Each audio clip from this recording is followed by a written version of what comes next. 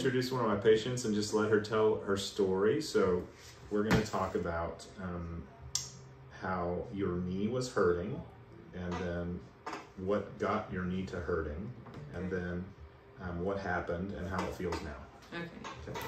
So I was a big runner, and anyway, I tore my ACL running, got it repaired, tore again, and I walk a lot.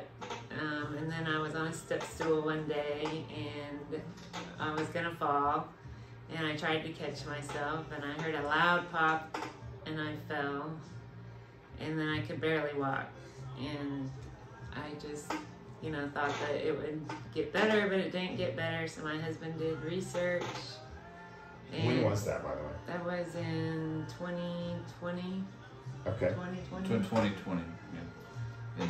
And so how long did it hurt? It hurt for several weeks. Yeah, it just she couldn't even walk the dogs at the point that we came in to do this. Yeah. And you know, the doctor, I will say the orthopedic had told her to not walk at all for any reason except for go across a room or something like that. And so yeah, for no extra walking, like no exercise. And he said I needed a total knee replacement. Okay. And they did give you steroid shots as well. Yeah. Cortisone shot. And did those help? No. They didn't give me that. They did, and it worked for a little while. Yeah, maybe wore off pretty quick. Yeah, wore off real quick and you went back. But I was 50. I was only 50, so I didn't want a knee replacement. Well, I don't ever want a knee replacement. If I can help it.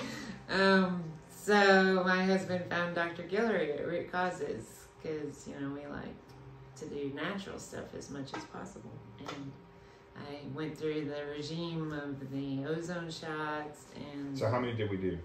3. Did 3 ozone shots? Okay. 3 ozone shots. And then we did the... biologic? Yeah, is that the... The placental matrix or the... Yeah, the placental placental matrix, okay. Yes. And I could walk and I had no pain. My knee's like 99%. Okay. I mean, and that's been well over a year. Yeah. Probably 14 months. Yeah. It's a good story. Yeah. Anything else? Any facts we missed? I think y'all pretty much got it all. It's a huge improvement between that. Yeah, so I'll just talk for a little bit about why that is. You know, the pain is obviously really important. We want to get pain to be gone.